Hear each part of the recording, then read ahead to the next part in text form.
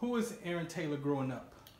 Aaron Taylor growing up was a average kid who got good grades and grew up in a time when elementary school was teaching a lot of black history and a lot of black awareness, black pride.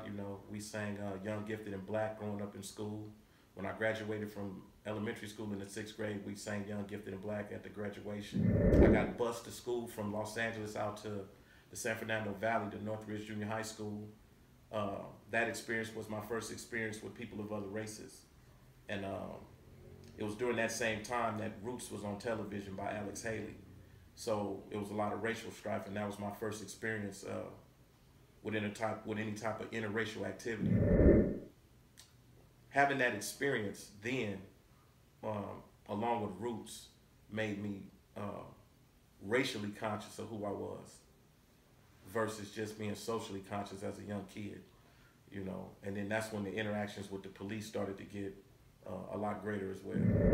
African American awareness, right, helped shape me even through my gangbanging years later on, being conscious of who I was as a black person in America. How was your environment growing up? But you mentioned gangbanging, so how was that for you as a younger age before that? Before that, my grandfather, Mr. L.B. Turner, was still alive, and you wasn't doing nothing in L.B. Turner's house, period.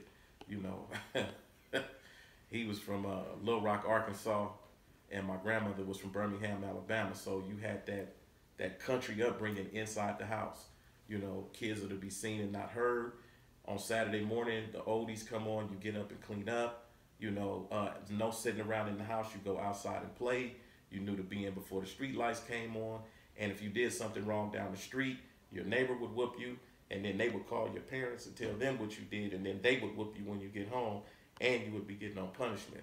So living in that house, yeah, the gangbang was out. That was not gonna happen because the biggest gangbanger was my godfather, and you couldn't whoop him, so.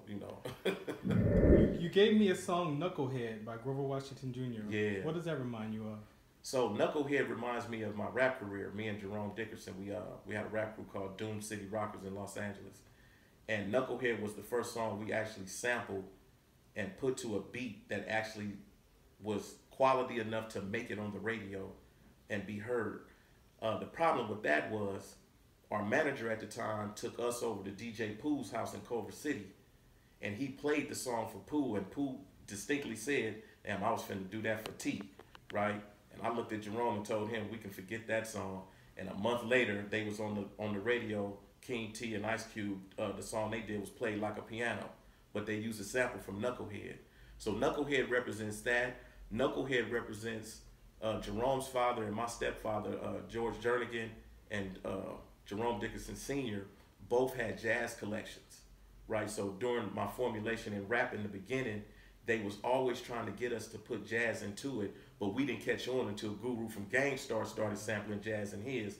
Then it was like, oh, now that's what we were supposed to be doing?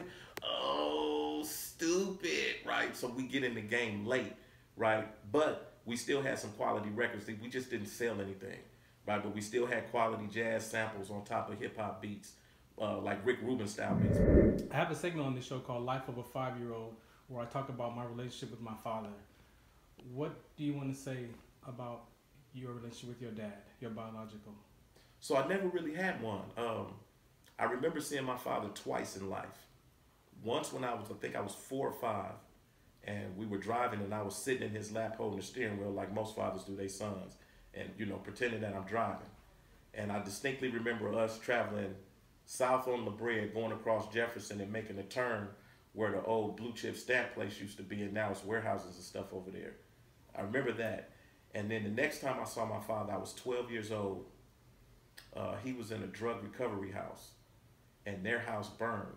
So they went over to the Kazi house where my mother was a drug counselor, and they talked, and he was like, well, can I see my son? And she said, yeah, so brought me over, put me in a room with him. And I can remember the cologne he smelled like.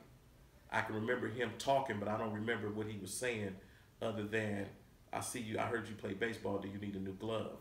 And I was like, yeah. And I think it was a week later, he OD'd, and they told me at the time that he had a heart attack. He was 32 years old. 11 or 12. And so, as far as I know, my father died of a heart attack up until I got older. Then I found out what it was. But the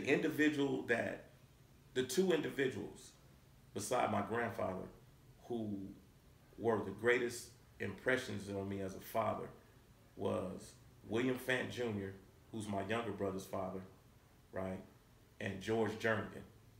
William Fant Jr., my brother's father, just as a father figure, man, was like, you know, one of the most loving men I can remember. He did anything and everything that a father was supposed to do. And the only reason I didn't have his last name is because he couldn't get through the legal adoption to get me, right? Or else my last name would have been Fant as well. And then my mother broke up with him and she had another boyfriend. But then when she met George Jernigan, right? George Jernigan was, I mean, this dude is phenomenal, man. He taught me how to hunt, taught me how to fish, taught me how to make a fire from scratch. You know, we used to go fishing and hunting. We used to go to the Salton Sea when it was still good for fishing and stuff. You know, we would fish up there. He was a further continuation on manhood training. You know, never raise your voice at a woman, never raise your hand at a woman. You know, respectful, open doors, the whole get down, an extension of what my mother had tried to instill in us before we had this father figure in our life in George. So Jack Taylor may have birthed me into the world, but George Jernigan is my father. You mentioned a baseball glove conversation with your dad. So what sports did you play? I played all sports growing up. I wasn't good at much of them though, but I played them all. You know, I got hit in the eye, a foul ball up at it's a park on 42nd and Central. I'm gonna think of the name of it in a minute, but anyway, a foul ball comes out of the sky and hits me in the eye. So that terrified me from standing at the plate, having somebody throw something at me for the rest of my life. Even underhand, fast speed softball, right, spooks the hell out of me, right? I don't like nothing that fast coming at me. In contrast, I've been in so many gun battles and heard bullets whizzing around me, I'm not even fazed by that. You know, so you would figure, right, man, this dude's been in gun battles, he talking about bullets. And anybody that's ever been in a gun battle, whether in the military or on the street, you know the sound I'm talking about. You know, the sound is death, death, death, death, whizzing all around. And I'm calm, cool, and collected, but you hit me with an overhand 90-mile-an-hour fastball, and I'm standing at the plate shivering, right? Because I don't want to get hit by this hard ball. Football was one of my favorite sports. Did you get your bell rang in football? Yeah, oh, everybody does. If anybody you ever interviewed told me I never had my bell rung playing football, is lying. Everybody gets their bell rung playing football. Basketball was a sport I played, but I wasn't good at. As I got older, I matured into basketball. So one of my closest friends growing up was Cordy Dillard. This is when I get to the 16 to all the way up until I went to jail, so it would be 16 to 28. And so Cordy is an avid Lakers fan. He led the Crenshaw Cougars to the city championship in the 79-80 season. And this is my partner. And so my basketball development comes from watching Magic Johnson on the court, and then my homeboy, who's emulating Magic Johnson on the court as well, sitting down explaining to me what he's looking at as a point guard, right? And how he sees the court and what he sees develop before anybody else sees the development on the court. So while I'm learning how to play on the wing with him, I'm also getting a schooling in the X's and O's, right? Which leads me into the play-by-play later on, and how I'm able to make the calls that I'm making, which makes me just a little bit more unique than the rest of them. Did I segue that good for you? Yeah, you did. You know what I'm saying? It was a setup. You just threw that softball up in the air. It was an underhand slow pitch softball, and I had that 33 aluminum bat, and I just let it happen. Bing! That's gone. Any other sport? As far as partaking in, I was on a Dorsey swim team. I came in fourth in the city championships back in 1982. I played water polo as well. Yeah, I am a kid from inner city Los Angeles. Yes, and I swam and I played water polo. You know, don't hate on me. You gave me a song for your mom, the Isley Brothers. I got work to do. I'm taking care of business, woman, can't you see? That was my mother, man. She always was trying to work, even through her trials and tribulations, her ups and downs. You know, when we lived with her, she was trying to work. She always had work to do. She worked at Yellow Cab from like 1977, I think, to 1982 or 83. And she went from being a driver to a dispatcher. And then after that, you know, she had some pitfalls and whatnot. But even after the pitfalls, after I went to prison, she got back up again and became a strong member of the church. And so she always put herself in a position where she had work to do. And the last 20 years or so of her life, the work she was doing was making herself serviceable to somebody else, not necessarily herself. So that self-sacrifice for others kind of runs in my family as well, too. You know, the Bible, for me, I'm learning, says to honor your father and mother. Like that was a real promise in those commandments. Mm-hmm. And what I've learned for myself is the spirit behind how we talk about our father and mother is really what the conversation is. Like you mentioned, I too had stepfathers who raised me. Like my dad was there, but there were men who my mom were with who stepped in to raise me. And so it's not that you have to, it says honor your father and mother, but you don't have to obey them because they might be telling you crazy stuff to do. True. Which may not, you know, it gives you your judgment on that. What do you want to say to your mom as far as you being in prison? Like, did that impact her at all? So the way I was raised was my mother and my uncles and whatnot, even though I spoke about the positive male role models, we was raised, you know, in the streets the same way they were. And so I remember a telephone call when I was going to take my 50 to life deal. And I called my mother. I'm down in the bullpen in Torrance Court. And I called her up and I said, I got to go in here and take this 50 to life. And I heard her catch her breath. And she was getting ready to cry. And I told her, you can't cry because this is how you raised me. You raised me that, you know, if you live a life of crime, this is a possibility. If you cry now, I'm going to cry in here and all these other dudes are going to see me now. So to these dudes in the bullpen, you would think that I didn't know them, but I did because I've been going to court for so long and people had seen me and knew my story of leading up to that point that I had that folk hero respect inside of jail. And so my mother caught her breath and she was like, all right, I ain't going to cry. I said, yeah, just hold on to it. You can do it when I get off the phone. Leaving my mother alone while I went and did 26 years is it was rough because my brother died in 2006. So there was nobody there from her womb who could be there to protect her the way that I would. And so from 2006 until 2020 when I got out, those 14 years were the roughest because I'm teaching guys in prison how to take care of themselves. And the only charge I gave them was when you get out, go stop by and take care of my mother and check on her. You know, and to a man they did. They would go by there, she'd be like, another guy showed up and gave me the telephone number and said, if I need anything to call. She was like, what are you teaching them?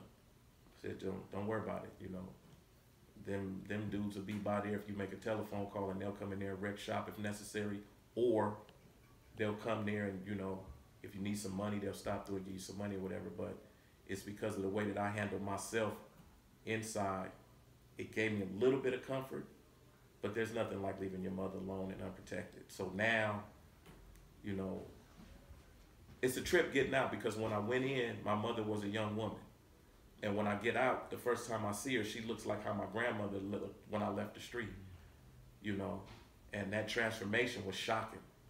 You know, 26 years really snapped in my face when I seen my mother come around the end of the car with a walking stick like Yoda, you know, literally bent over with a walking stick, gray. And I'm like, you know, but then I have to look at myself in the mirror too.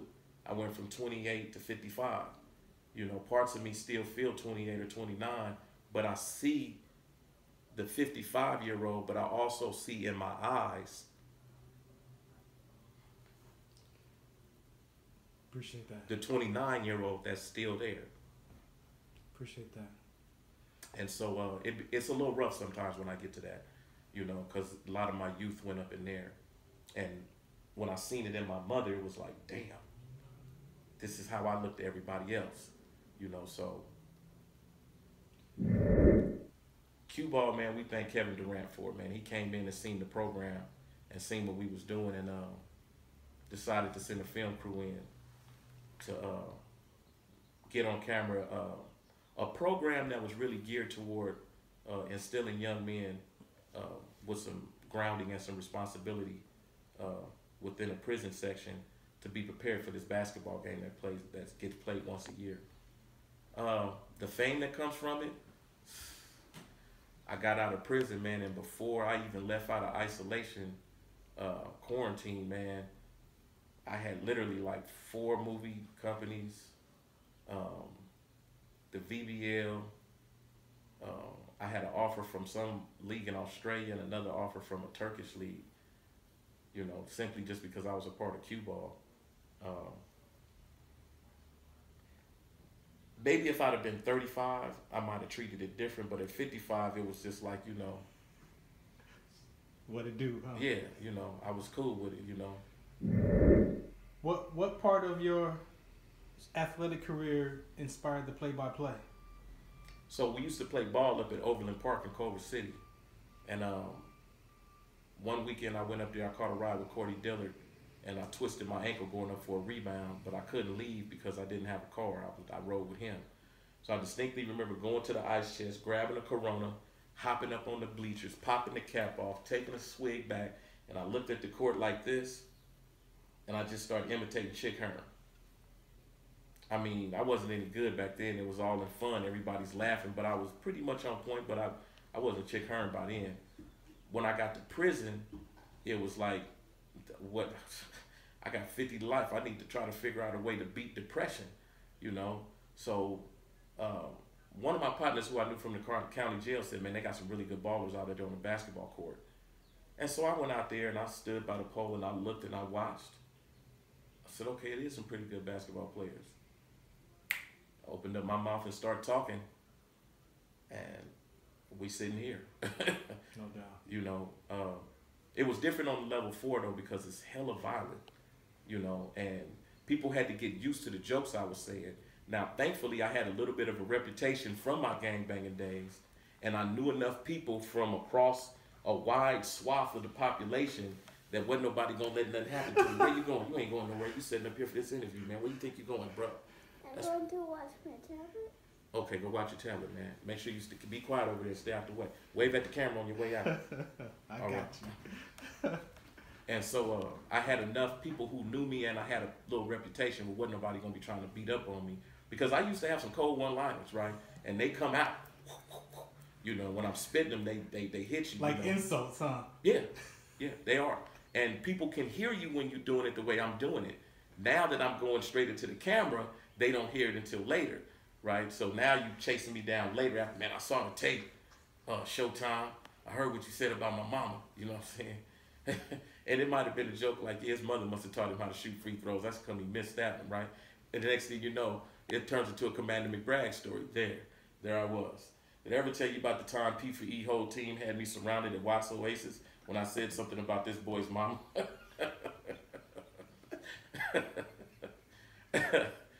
But the jokes and the one-liners help keep the game moving, and it keeps it moving for the people that are watching it. Because the way they have play-by-play now, everybody's trying to be so professional that they become vanilla, you know, and nobody wants to make a mistake. Everybody's scared to say the wrong thing, so they're not saying nothing even though they're talking. There's a specific word for that. I can't think of the definition of it, but there is a word that describes people who are saying a bunch of words that have absolutely no meaning or weight to them. And that's what play-by-play has turned to on a professional level. And I don't mean to disrespect anybody from ESPN, Fox, Spectrum News, or whatever channel you on doing this stuff. The minute that they put headphones on me and I can slide a microphone in front of my mouth somebody in the NBA or the NCAA is about to lose their job. Period. So I'm gonna move away from your past a little bit to the last one of the songs you gave me, which is NWA, F the Police. And I can't play that on the radio because of the FCC laws, but I'm sure everybody knows the intro, the first 4 bars. So what is it about NWA's F the Police? So when that song came out in Los Angeles, it was like really, really volatile between the black community and the police. This is like, the song came out right before the Rodney King beating. You know, the police was pulling any and everybody over that was black with a baseball cap on in a car. I'm not really a fan of the police. You know, I've seen my stepfather, William Fant Jr., get beat down by the police. I watched my stepfather, George Jernigan, get pulled over by the police on numerous occasions. By the time I was 12 years old, they had a file on me in the on a card that labeled me a gangbanger before I was even in a gang. So I really don't have any love for the police, at least for the ones that was in my neighborhood. With that being said, I do understand that there are good police officers. I just wish some of them was in my neighborhood, you know. Yeah. And so, leading into the King uprisings, the court system in and of itself and the police as well would use videotape to lock people up. Bank robbers, jewel thieves, shoplifters, and everything else. So now we finally have videotape evidence of what happened, or what we've been saying that has been happening when no cameras are around.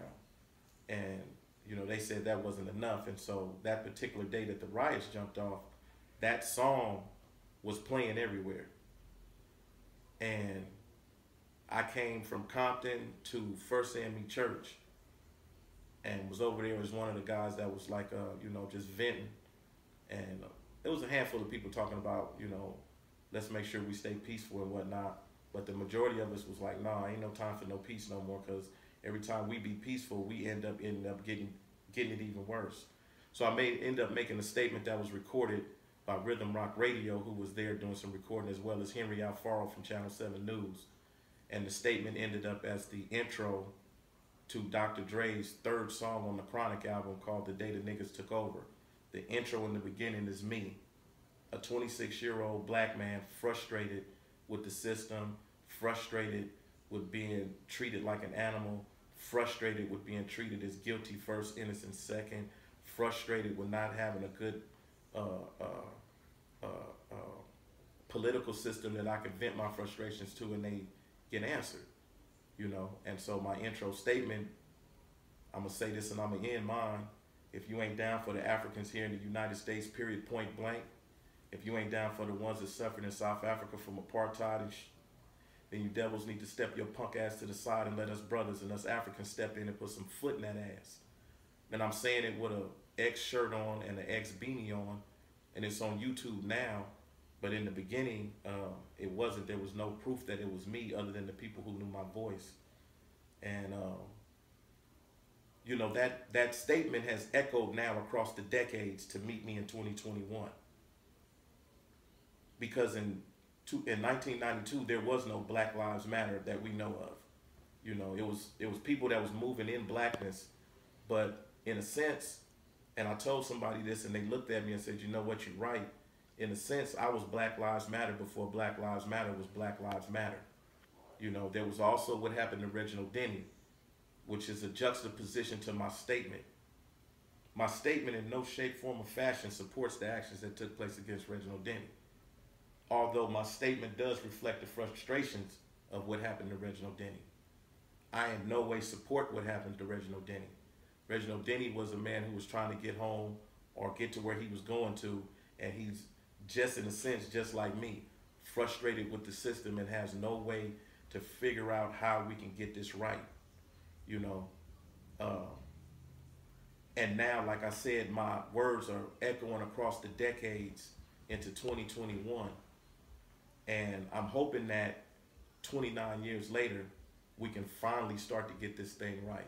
Because in 1992, we didn't have this broad coalition of people that was really out fighting for social justice and criminal justice reform and stuff like that. And now we do, you know, and that makes me modify my statement a bit, right, and my attitude a bit, because at 26 years old, I felt a certain way. Now at 55, as a more mature person, and seeing the assistance and seeing the reach out and people recognizing white privilege and people actually, white people saying, yeah, there is white privilege and we need to start looking at this, that helps try to rectify some of the things that have happened to Black Americans and people of other shades and ethnicities along the way over the 400-year experiment that we're living in. You know, I support Colin Kaepernick kneeling for the flag just as much as I support the individual who takes offense to Colin Kaepernick kneeling for the flag. You know, I couldn't be an American and be proud to be an American if I didn't recognize both truths to be equal at the same time in the same space.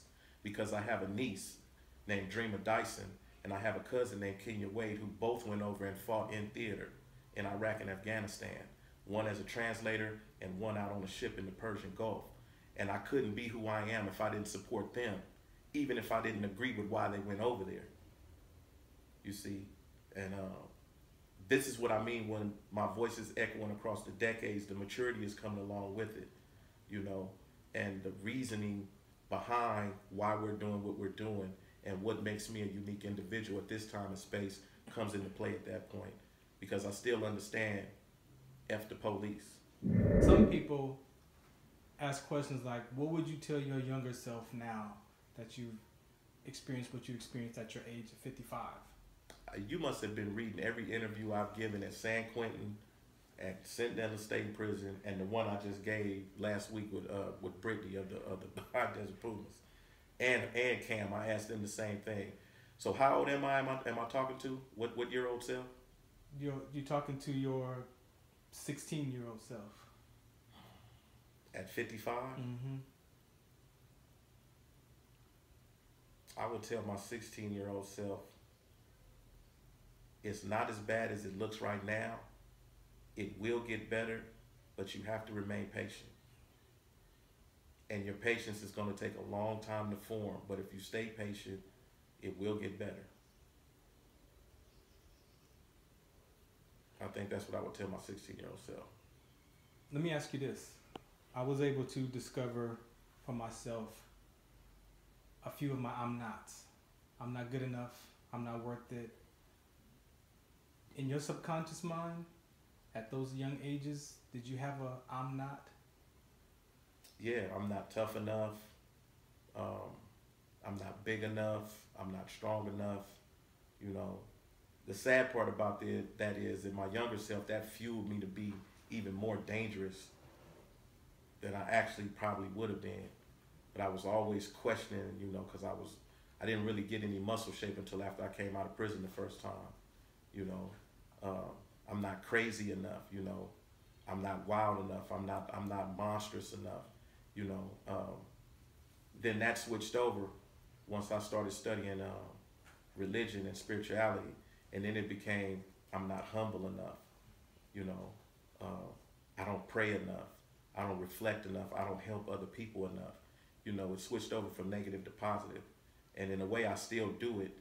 Me and my niece were talking, and I was telling her, my reality is I'm an ex-con on parole living in a transition home. Because I've been invited to go to the Warrior game and do public address announcement, I'm not that person yet. I'm still an ex-con on parole living in a transition home. And as long as I maintain that level of humility, then wherever I get to, because my goal is to call the NBA Final Series. If I make it there, it's because I was humble enough not to bite into the first spark of fame that came at me. You know, not to get big-headed and not start bragging about it. Just, this happened because I worked for it. You know, I got to the VBL the same way. I got to the ABA the same way. You know, I could have easily, man, I'm in the VBL, fool. Man, I went from making nothing. They was giving me soups and sodas doing play-by-play in prison. Fool, the first day I did this, They broke me off 2 big faces. What? Man, the first time I went to the ABA, man, they called me in and gave me $300 to call 2 games, fool. I'm in.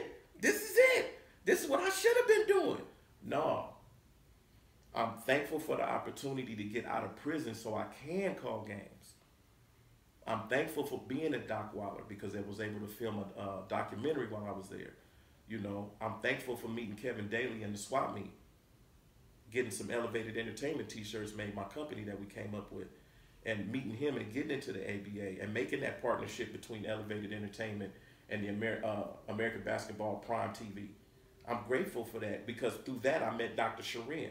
Through Dr. Sharin, I meet you, you know, a doctor who does things a little bit differently than everybody else, right? But it's getting major results.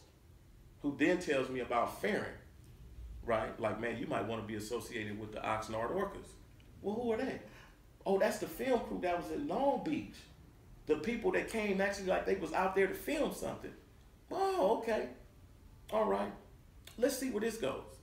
You know, but if I'd have been arrogant and, you know, none of this stuff would be happening. Yeah. None of it. I wouldn't be here talking to you if I was arrogant.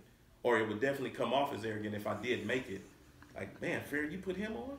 Are you serious? That dude's a narcissist. Rakim. Holy Are You. Yeah. What's up with that song? Yeah, that Rakim is a rapper who helped me develop spiritually because the things that he wrote about in his raps, I ended up researching when I got deep into spirituality. And Holy Are You has a verse that says, for those that find it hard to believe, and it is why they call me the God MC, the lyricist, right? And that intro alone is like, if you find it hard to believe, understand that I'm the God MC. Meaning for me, you might find this hard to believe the things that I'm about to say and the things that I've studied that's going to make me say what I'm about to say. But you better believe I've studied it and I know exactly what I'm talking about when I say it. Later on in the rap, he says, walk on water, nah, leave it to Jesus. It's a parable to make followers and readers believe it. From Egypt to Budapest, Rakim is the truest left, understanding scriptures like the minister Louis F. Now, I'm not a follower of the Nation of Islam and I'm not a follower of Louis Farrakhan, but Louis Farrakhan has said some things in the last 5 years that have been extremely profound, right? So I don't have to like the person who's making the statement to understand the truth of the statement that's being said, right? And that's how I looked at that. And then he named off Jesus, Moses, Muhammad, right, as prophets that we're supposed to look toward, right, as examples of how we live our life. So what did these prophets have in common? The first thing they had in common, all of them lived like the lowest person in the land. They didn't live in castles. They didn't live in big homes. If the lowest person in the land was a vagabond with a stick over his shoulder and his grip at the end of the stick, that's how that prophet lived. You know, kings would come and sit at their feet with the poor, with this dude that everybody respected. But, you know, they was, oh, why are we sitting over here with them? That's the dirty people, you know. Well, I'm a dirty dude, you know what I'm saying? I'm a ghetto prophet, you know. And for me, my role as a role model is starting to become clear because people who come from the same neighborhood I come from and people who come from the same prison circumstances I come from now have a person that they can look at and say, look, if that dude right there, and I know how he was when he was growing up, I remember him as a gangbanger, if he can make it when he got out the way he did, then I can do it, you know. And that's more important to me than anything else, is to understand that at 55, I've become more of a father figure, but even more a role model for a lot of guys in prison who are literally cheering me on. My biggest cheering block is in CDCR. Dudes are clapping their hands at every step I make. And so Holy Are You reminds me that I'm also walking in the footsteps of prophets, while I'm also walking in the footsteps of grimy ghetto dudes who need a role model. And so I'm trying to find a balance and strike it between the two. I have a grandnephew I have to be a model for, 2 of them as a matter of fact, you know, and I have to learn to be patient with them. You know, I have nieces and nephews, I have to learn to be patient with them. I have a mother that I have to learn to be patient with, you know. And so in each one of those aspects, Holy Are You is reminding me, dude, you got more on your shoulders than you think you do. So you got to constantly be aware of what you say and what you do. Above the Clouds by Gangstar. Oh man. You couldn't pick which one was your favorite song, so I'll give you both. I, self, Lord, and Master, right? Islam. That's a acronym for ISLAM. But I add an extra A because I know Arabic and I know the Islam actually has 2 A's at the end. So it's I, self, Lord, and Allah's Master. Shall bring disaster to evil factors. Demonic chapters shall be captured by kings through the storms of days after. From the earth to the sun, through triple darkness, the blaster, with a force that can't be compared to any firepower, for its mind power shared, you know. And in that verse right there, just that part of the beginning of the verse is a connection from me beginning my existence, or everybody's existence beginning as a spark and a star, and then coming through the portal of a woman's uterus and being born through the vaginal canal. And then we connecting not just on mind power, right? Hooking in intimately, mentally in these conversations, right? But spiritually hooking up the same way and giving honor to women in the process before we start saying and doing anything. All honor goes to women because it's through that shaped, that chalice, quote unquote, which is that shape that I'm pointing out now when we start talking about the uterus and the vaginal sleeve comes out. That's that quote unquote holy chalice.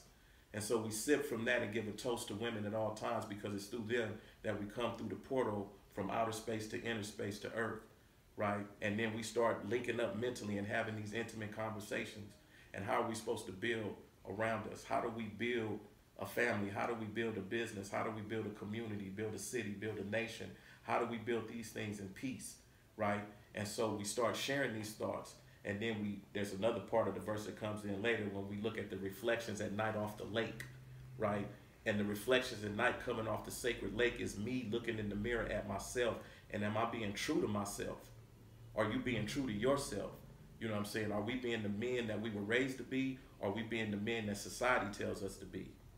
You know, I know this may get a little heavy for the audience because everybody's used to me being a clown and I got jokes and whatnot. But I'm really serious about my spiritual teachings and my spiritual studies. And every now and then I open up and give you a glimpse of who I really am. You know what I'm saying? I'm living a fleshly existence only for a little while until I go back to the stars again, just like everybody else who learns how to elevate themselves. The true meaning of woke is to be spiritually in touch with oneself and to understand your physical makeup and the things that make you a spiritual being in a physical body. Not just because you read some book, not just because somebody showed you something on YouTube, but it's actually going through the process of fasting, meditation, late night worship, right? And then preparing yourself for when that which exists outside comes in and grabs you, right? And then uplifts you. This is the reason people go fight in the military, because it's a larger call than themselves. It's the reason people become individuals that go into the community and feed the homeless, because there's something larger than themselves at work. And they're willing to humble themselves to the experience and then go and willing to give their life for it. If we had more people doing that, right, then I could set up and say, above the clouds, above the crowds, where the sounds are ethereal, right? I wouldn't limit myself to the clouds. I can literally shoot out to the exosphere and go into outer space, you know, and then come back and tell you about it. But in the meantime, right now, I just got to sit up, you know what I'm saying, close the portal door right now, get back to making people laugh, because that's what they'd rather do, laugh than think. On a serious tip, man, thank you for tuning in. I know I'm a clown sometimes, but that's what it's about sometimes, just the ability to make somebody laugh, because sometimes laughter is a medicine that can't just, you know, be injected. I also want to take this moment, and really seriously, because I don't get the opportunity enough in these interviews to say this. If the survivors of my crimes are listening, I want you to know that I am profoundly and humbly sorry for the actions I did back in 1994. Not just to you, but the effect that it had on your family and the effect that it had on the community. From the EMTs to the police officers who responded to the hospital when I went out to King Hospital, and doctors had to work on me and my issues rather than working on somebody who may have been hurt. You know, just the time and the energy that was taken away from my actions back in 94. I humbly apologize to everybody for that. And I'm striving hard to be a better person. Hard to be a better person. I'm striving real hard to be a better person than I was in 94. And I know America is a country of second chances, and I'm just asking that mine be honored, you know, and that I get my opportunity for my second chance. And when it happens, you best believe I'm going to be a person who's appreciative of it. 20-second timeout. Stay tuned. Back after the break.